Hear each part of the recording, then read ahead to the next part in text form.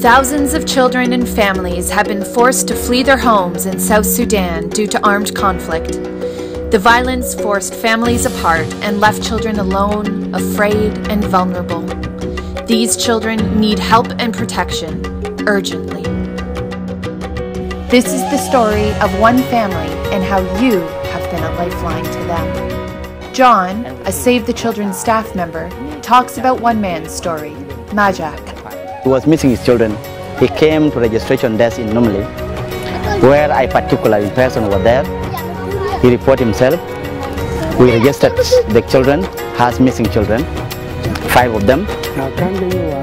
Majak's daughter Akur was only 8 years old when violence broke out and separated her from her father and other family members. I thought we were going to die. I thought my father had died in the fighting in Juba.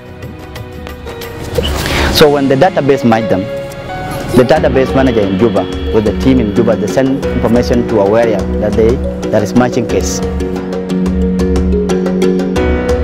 The whole family broke into cries in tears for happiness. The children cried, the father cried.